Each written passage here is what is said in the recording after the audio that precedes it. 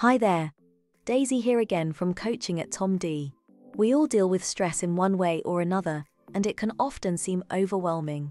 But did you know that there's a simple practice that can greatly help you manage stress? It's called Stop, Breathe, and Just Be.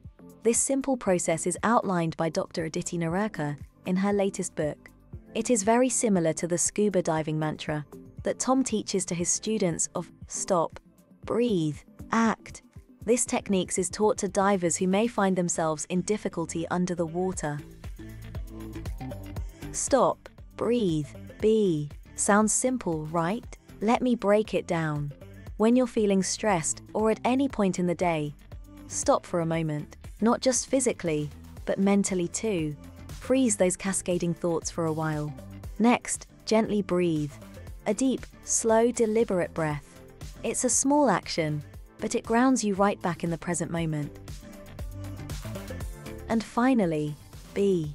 This is about allowing yourself to be here, present, where your feet are. You are more than the situation causing your stress. Try it and experience the difference yourself. Until next time, have a great day.